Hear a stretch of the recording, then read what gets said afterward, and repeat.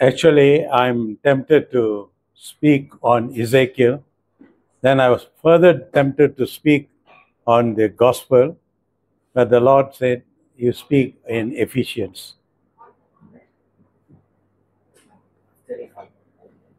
Led me to speak on to celebrate Christ the King.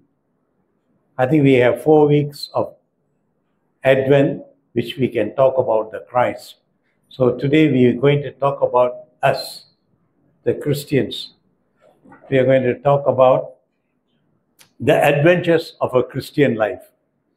The book of Ephesians is very interesting.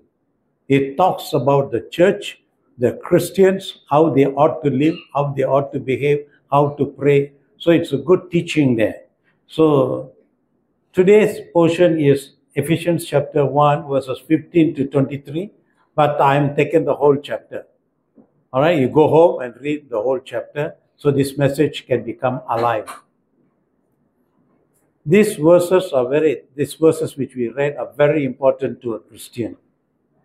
Many of us are born in Christian families and are used to church. We come on the Sunday morning, sing few songs, listen to the scriptures, get used to a boring guy like me talking for 20 to 30 minutes, and then you go home and come next Sunday. That's what a Christian life is today. I call that submarine Christians.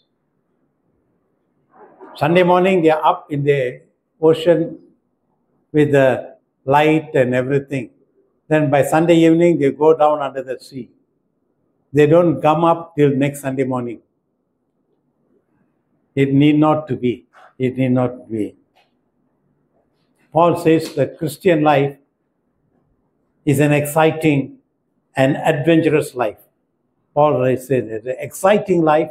It's an adventurous life.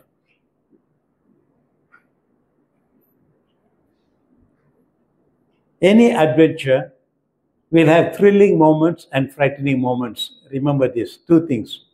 Any adventure will have thrilling moments. Enjoy life, very nice. And there'll be frightening moments. You don't know what's going to happen. You may have fear. So adventure is like that. You do not know what lies ahead. You do not know what's ahead. Only the Lord knows. All right? And you need certain qualities to be an adventurer. Everybody cannot be an adventurer. Most of us are armchair adventurers. We sit in the armchair, comfortable, you put a footrest, have a coffee, or you have a cold drink or a Milo, and watch the National Geographic or the Wild Discovery and see the adventure and enjoy it. That's what we do. Most Christians are like that. Come on a Sunday morning, sit nicely, and they talk about it and enjoy it. Never be part of the adventure. But Christian life is adventure. You have to move.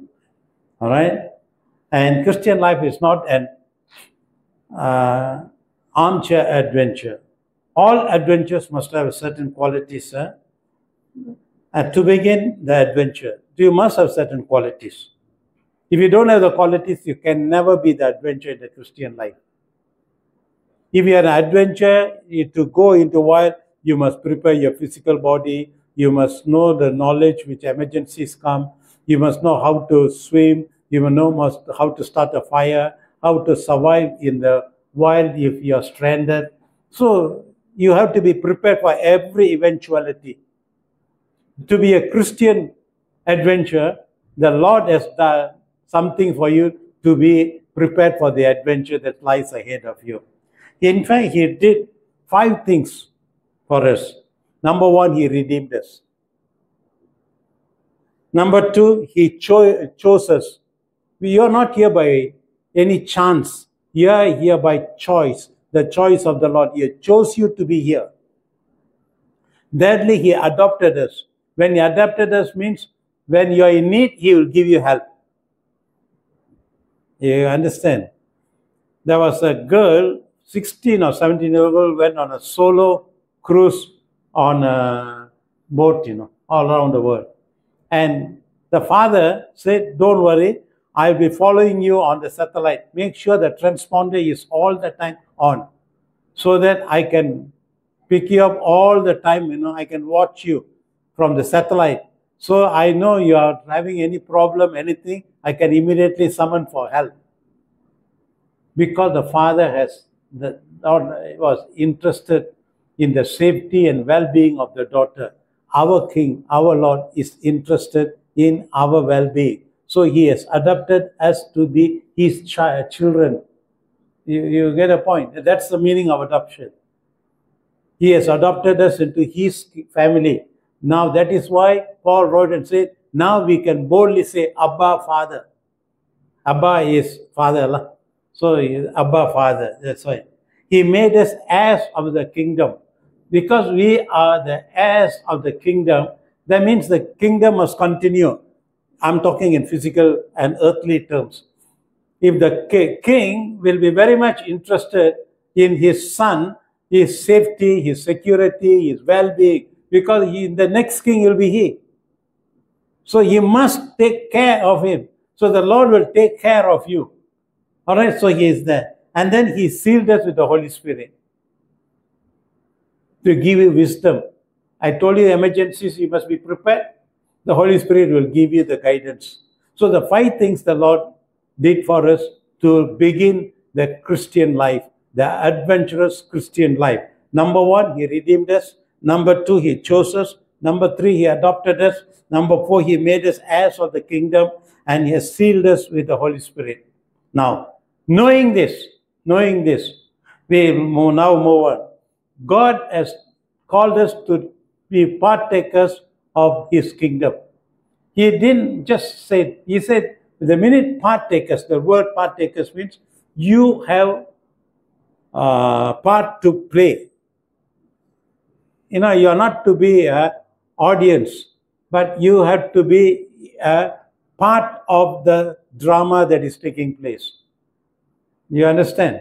In the Christian life, you're part of the kingdom and you're partakers. You have to participate. You have to act. He has blessed us in Christ Jesus with all spiritual blessings in heavenly places. To begin this adventure, the blessings of the Lord is with us. But it is in the heavenly places. Ephesians chapter 1, verse 3. All right? And then he said, the spiritual blessings. No, so we must know. God has given me, first he prepared me with 5 things.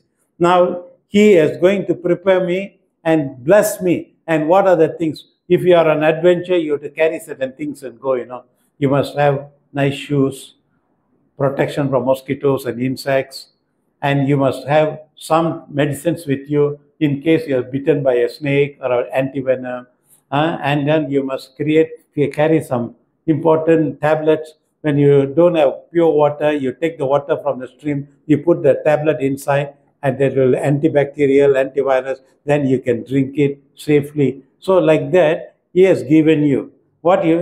Number 1, we will see Jesus face to face. Because what is the importance of seeing Jesus face to face? Can you remember what is it about? Light. When Moses saw Jesus face to face, when he came down, his face was glowing. The people couldn't see his face.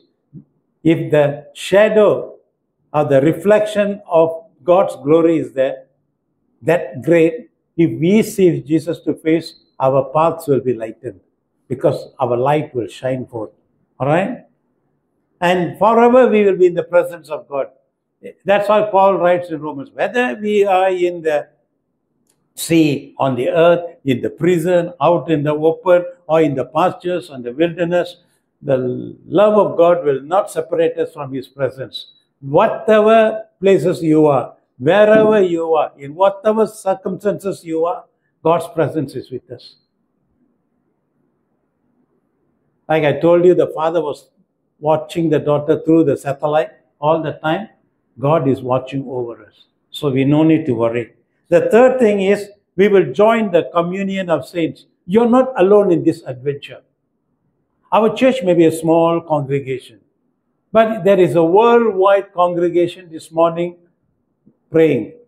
Some will start, that those from Japan and all would have started earlier than us. Now we are here.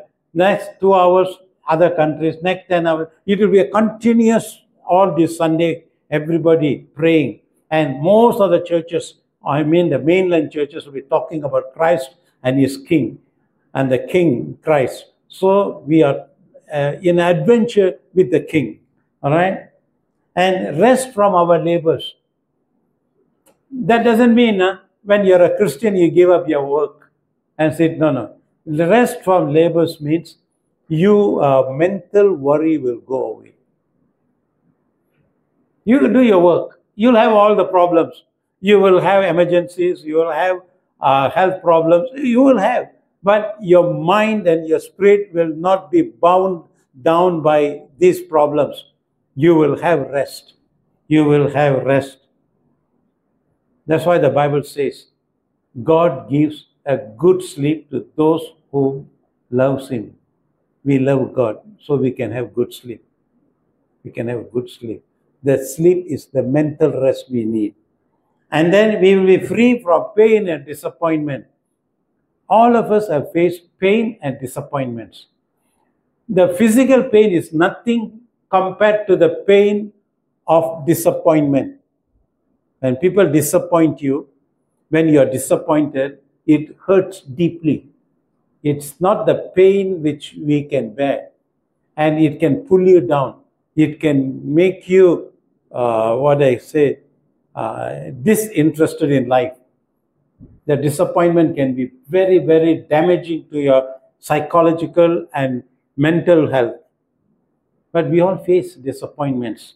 So he says, you will be free from it because the Lord is in control. You will know that, okay, this thing disappointed me. I lost this opportunity. I'm disappointed by my children or by my friends or my family. Doesn't matter. Doesn't matter. Because the Lord is still in control. He takes care. And we will receive the rewards of God's promises to the faithful. God has promised certain things. You must look at the promises of God. You can do an exercise every time. You look at the Bible, take a notebook and write down the promises. You just simply write down. So today, okay, this Sunday, I will write down the promises which I read. From Genesis, you go ahead. Genesis 1, you go ahead. And you will read about it. Number 1 in Genesis chapter 2 is water. Do you know that? The earth was void and was filled with water. You know, water is very important. In Malaysia, we are blessed. We are truly blessed because we have enough water. Our 98% of our underground water is untouched. Do you know that? 98%. Countries like India and all that, they have depleted 60% of the water. In America, Tennessee Valley Authority there, they have depleted more than things. China has depleted 70% of their water. So there can be water shortage. Revelation says people will hunger and thirst after water. No water, no food production. No water, no cleanliness. No water, you cannot quench your thirst. So water is very important. That is why Jesus cried out in John chapter 7, verse 37 and said, those who thirst, come unto me. I give you the living waters. So water is very important. So that's one reward that you get. Then you can put a book, and every time, maybe tomorrow you don't have time. Maybe the day after that, your wife asks you to sweep the house and you have no time. It's okay. Wednesday morning, you read the Bible, you can write down what the promises you read in Genesis chapter 2, Genesis 3. You write down and then you remind that everything. It will be a good exercise for us. But not only that, God wants you to be an adventure in Christian life. He is going to give you power. Without power, nothing works. Without electricity power, I don't think so any of us can stay here more than 20 minutes. We'd rather have our service in the park. Because the sun's power and the wind power will keep us bright and cool. But we have electric power, and therefore we think. So you must have God's power. So, number one, God's power is not limited. It's free of charge. It's not limited at all. You can use as much power as you want. The power is only directed to the faithful. Though generally he gives the power to everybody, the Son and all that, but his special powers, he give it to you. You know, Mark chapter 16, he says, I give you the power. You can, in my name, you can cast out the devils. In my name, you can heal the sick. That are the powers that are given to you. The power is in action where there is hope. If there is no hope, the power is not in action. It's like switch off the main light. You know the main switch, you off it, there's no power. Hope is that switch. You have hope, you're switching on the power to flow into your life.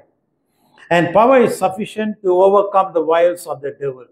This power which God gives you is good enough.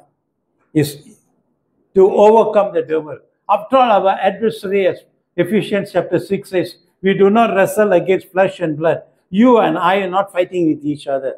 Of course, there are national wars going on. What I'm talking about is, personally, a good Christian need not to fight against another people. That's why Jesus said, if somebody forces you to walk 1 mile, walk with him 2 miles. He'll get bored of your company and chase you out. You get a point. That is the thing. So we have power to overcome the devil, the ultimate evil. We have the power. God gives us that power. So these are the things basically to be an adventure. So now, we already know, number one, we know that we had prepared us. So I gave you 5 points. I don't mind repeating. He redeemed us, chose us, adopted us, made us heirs of his kingdom, and sealed us with the Holy Spirit. And then he gives you the confidence that you must go into this adventurous life. Number one, you will see face to face with Jesus, so you get the light. Then you will be, God's presence will be for us all the time. And then you will be in the company of saints. We pray for one another. The Bible says pray for one another. So we are praying, we are in the company of the thing. And then we are rest from the labor. Whatever happens, our mind is focused, our mind is stable, and we have the inner joy. That's why Paul wrote and said, rejoice in the Lord always. And again I say rejoice, because the Lord is with us. Then he says, we are free from pain and disappointment. Whatever disappointments, whatever pains we have, the Bible says that we will be, our mind, our hope, our soul will be free. That's why Jesus said, when the Son sets you free, you'll be truly free. All right? And then he says, we receive the rewards of God to the faithful. Then we also understand the power. Because to be an adventurer, you have to have power to go ahead. The power is not limited. The power is directed to you. And the power is in action where there is hope. And the power is sufficient to overcome the devil. Now, with all this, now you're prepared to begin the adventure. With all this in your mind, you're ready to begin the adventure. So, Paul says you need 3 things. Before you take your first step, you need 3 things. Number one, he says you must have the spirit of wisdom. Spirit of wisdom. Spirit of wisdom is very important. It is not talking about the Holy Spirit here, because the spirit you put is a small s. The spirit of wisdom is the knowledge you acquire. And you have to utilize that knowledge to make you wise. All right? How does a child learn not to eat chili? The chili is red, very nice. You keep the baby 3 or 4 years old. See the red thing, so tempting, like a candy. Put in the mouth, then the next time see the red one, a bit careful. That is why they chose the color to be red. Red, danger. So you learn wisdom from experience. So you come to the church to get experience. You meet all kinds of Christians. The nasty Christian, the ugly Christian, the jealous Christian. You have to self-examining ourselves. You have the gossiping Christians, the slandering Christian. So you have to get all this and be careful, be wise, because the church is full of the wheat and the chaff. You remember the parable God said? The devil came and put them in. They want to pull it out. He said, don't leave them there. I will do it at the last day. So be careful about slandering, gossiping, and all that. The revelation in the knowledge of God. You must have a revelation. When you read the Bible and meditate upon it, God gives you a revelation. God gives you a revelation. You see, the revelation is not universal. Like I am facing a problem. I'm reading the Bible. I'm praying about it. And God will answer me through the words of God, Bible. He will answer me. Your situation may be different. He will give you a different revelation. My revelation may not suit you. Your revelation may not be agreeable to me. But your revelation which God gives you will be suitable for you. All right? Remember that. Enlighten eyes of understanding. He prays. I pray that God will give you enlightened eyes of understanding. An adventurer, when he goes through the jungle or through the wilderness, he must have some understanding.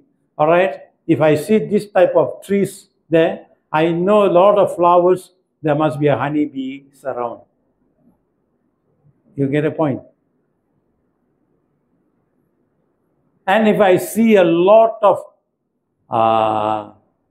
lizards and all that, then I know there will be, and frogs, then I know there will be snakes around. Because they feed on them, you know. That's known as the light of understanding, knowing things and avoiding them. That's why the Bible says, when you see a wicked and a worker of unrighteousness, move away from him. Move away. Don't go and confront him.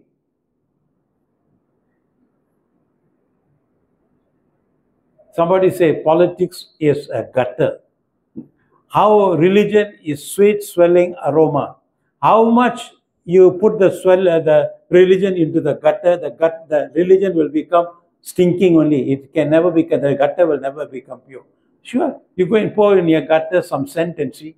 After still, the scent smell will not be there. Only the gutter smell will be there. So you have to use your wisdom and understanding. Why God has given the brain here, understanding inside here, not here, you know. The heart is a pump. The thing is here, up. The word is leb and nus. Leb and nus. The Hebrew word. Leb and nus. And where you receive information, you digest information, and then you bring out the good thing. These two things are working on you. And it is so important. This is not important, the heart, you know. This is important. The rib is one of the weakest bones in the body. Give a strong punch, it can break. But this one you can knock, very difficult to break. Tell you that this inside this skull is very important. This is where your thinking process is, where your logos is. So you have to think. And another strong bone is your jaw. You know, that's why whenever you see old bones, old graveyard, you go hundreds of years, you see, you hardly see a rib or a fingers or anything. You only two things, you see the skull and the jaw. Why the jaw? Because the tongue is kept there to keep in imprisonment, keep your jaw tightly locked. So he says, enlightened understanding, you must understand things.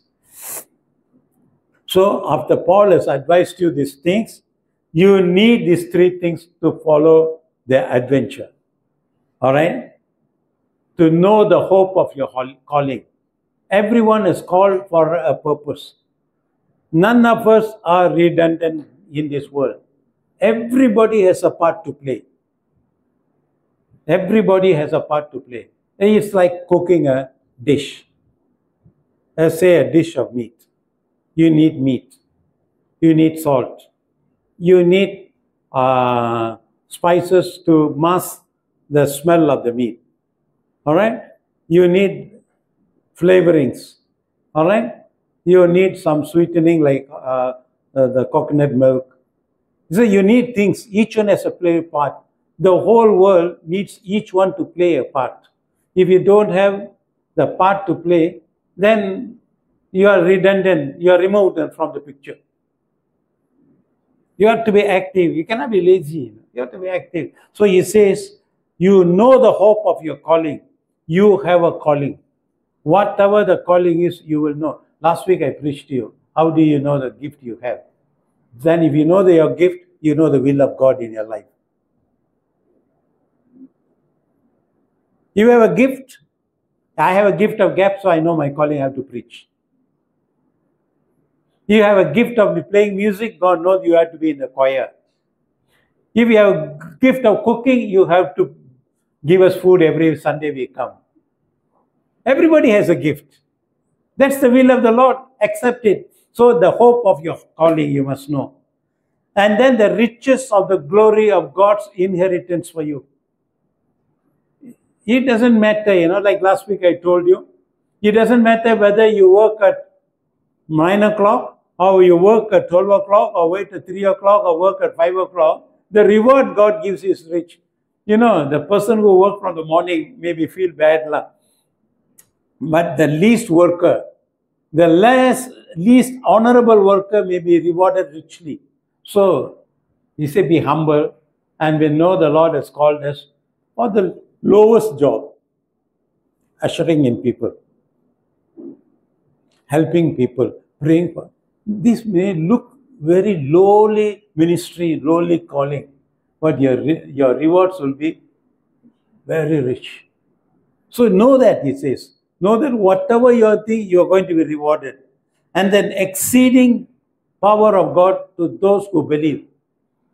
Know that you have God's power. You don't need to depend on any power. Of course, in the human life, we have to depend upon the power of our parents, our brothers, sisters, our children, our relatives, our church, our society. We have to depend upon them. That's good. But God says, ultimately, more than anything else, God's power is for you. You can hold on to God's power. That's very important. Many of us know about another person, but we hardly know him. See, the three important things is this. The crux of the matter is this. Many of us know the another person. Okay. I know Abraham Selvaraj. All right, I know him. He is about my age. He has three children, 2 beautiful daughters, 1 nice boy. Got 3 grandchildren, 2 grandchildren, 4 grandchildren, I think. So 5 grandchildren. So he is very happy. And all I know him. Everything I know about him. And since I know about him, I think I know him. But I don't know how to talk to his wife, how to talk to his daughters, how to talk to his son-in-laws, daughters. Then only I will know what type of guy he is in private. See, for many years, I was member of the marriage tribunal in Jampur district. And many of them come and tell me about their spouse. I hardly know him, the man I married or the woman I married. I hardly know. I know everything about him or her. I know she's beauty or he's earning well. Men go for beauty, women go for wealth. Very smart people. They say, don't know him. What do you know about Jesus? We know everything about Jesus. We know he was born where. Know his mother. We know his disciples. We know his miracles. We knew his death on the cross. We know the resurrection of his and the ascension, we know, and we are waiting for him to come. We know all that. But do you know him? Have you ever talked to him? Have you ever talked to him? I still remember the Madras Christian College when I was studying there. There was a very pretty girl by the name Vanaja. She's very pretty, like an actress. Everybody, but we never heard her talk, So one day, what happened? In the hall there, we were standing, and she talked like that. Hey, you come here. Then only I knew, she got a male voice.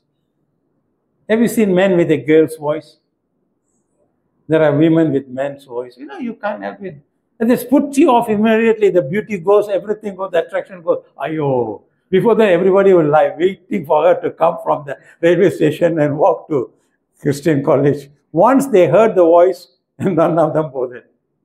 Because the minute you knew the person, you will have the true opinion. Do you know Jesus? Have you ever talked to him?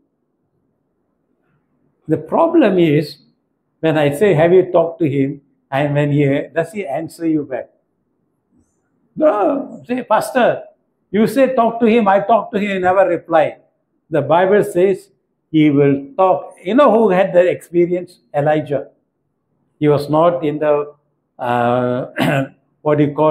in the thunder. He was not in the lightning. He was not in the hurricane. He was not in the earthquake. Then a small, still voice. You know the meaning of still? Not moving. Still voice means no voice. Many of us don't know that, Still voice. Still voice means being silent. Where he speaks through. Through here. Isaiah chapter 48 or 16. 48, I think. I have not been silent. I have spoken from the very beginning. I was there when it was told. And the Holy Spirit will with me here. He speaks through here. You lost your way, Psalm 23. You are burdened with worry and think, Psalm 91. If you are tempted to take bribe, Psalm 46. Everything is here. It speaks to you through the words. In Hosea, he said, I have written and given them excellent things, and they have ignored it, and therefore they are perishing. So God will talk to you, number one. So you have to read the Bible. If you want to talk to Christ and to know who Jesus is, you have to read the Bible. And then meditate on the portions you read. You have to read the portion, then you meditate upon it. Then the Lord will inspire to open the Bible. The new covenant is a communion. All right? And I was talking to a Pentecostal pastor who has visited us. I told him,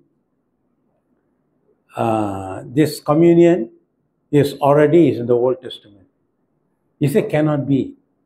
He said, it cannot be because this is a new thing which Christ created. How can you tell me? So I told the Lord, show me, and I opened the Bible. Proverbs chapter 5, Straight away came, come and eat the bread I have broken for you, and the drink I mixed for you. It is in the Old Testament. I did not know. The Lord opened my eyes to it immediately and said, it is there.